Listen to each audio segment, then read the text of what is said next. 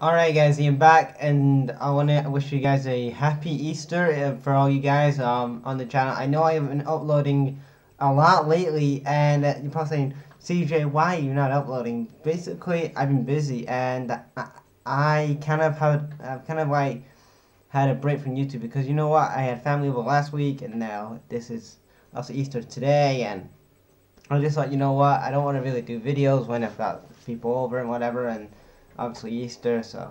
And I've been busy with everything. So anyway, I'm back with WWE 3 count. I know it's a bit late. I didn't really have much really to talk about on this episode of WWE 3 count.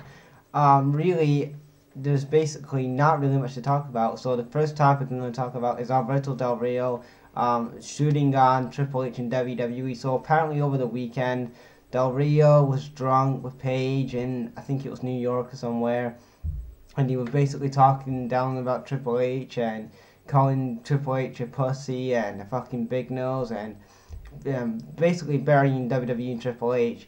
And that is not very good for Paige because Paige is employed by the WWE. She is still on the contract. She may not want to go back to WWE, but she's still at this time employed by WWE, and her going back there, she's going to get very much a lot of heat from guys like Triple H and Vince McMahon because they shoot, from Del Rio's actions. And Del Rio is one of those guys, I don't know what's up with the guy because every time that we hear about him, he's always in the news. This year he was like, he got stabbed. Well, that wasn't his fault. He was just protecting his girl. Or he got the wellness policy last year with WWE, or they get married. Or it's always a new story about Alberto Del Rio. I don't know why I don't know what's wrong with Del Rio. Is there something in his brain that's mentally not there? Who knows? But in my opinion, Del Rio, I think he's just a bitter bitch, in my opinion, that he left WWE and he will never return because, he bashed Triple H,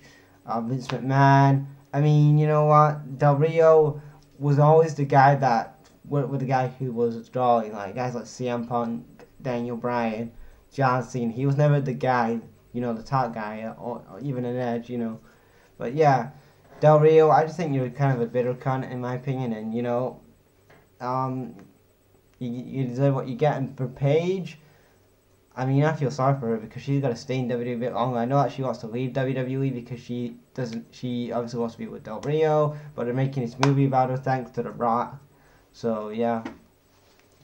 Second I want to talk about is basically this New Japan wrestler apparently collapsed over the weekend. Well, I think it's a couple of days ago, so I hope he's okay. And, yeah, my prayers are with his family stuff. And then the second thing is, the last thing is, oh yeah, my thoughts on the WWE shakeup. Now the wrestlers have kind of been separated. I feel like, in my opinion, you know what? I mean, like KO and Sami Zayn on the same brand. Why are they still on the same brand? Can you not put Sami Zayn on SmackDown and you could have kept KO on Raw? Because now WWE are in a pickle now because now they gotta shift their storylines from Raw. They gotta now blow off the Raw feuds from obviously KO, Jericho and whatever. And now they got Bray Wyatt, Randy Orton on the Raw pay-per-view because Bray Wyatt's on fucking SmackDown. This whole thing is kind of a clusterfuck to me because on the other hand, you've got some people that are glad to go over there, like KO, I'm glad he's on SmackDown, but you've got Sami Zayn still over there, and I don't want to see Sami Zayn versus KO. And then on the Raw side, well, basically, a lot of people who I wanted to go to SmackDown did, but on the Raw side, you got a lot of big names still on Raw. You got Jeff the Hardys, you got Roman Reigns, you got Braun Strowman, you got Brock Lesnar, you got Goldberg. You've got a lot of big names. They're Revival, and obviously SmackDown got a couple of big names like that. New Day, baby. They got Rusev, Lana. Who else did they get? Sami Zayn and Kevin Owens, and yeah. So then SmackDown I think did worse in this brand split than in this draft than actually Raw did. Raw actually benefited more because they got more main event talent. I know SmackDown's got Nakamura, which I was worried that it was going to split up Nakamura and AJ Styles, but I'm glad they kept Nakamura because they really need a top face on SmackDown with AJ Styles to really build up SmackDown Live because they've lost a lot of talent over there.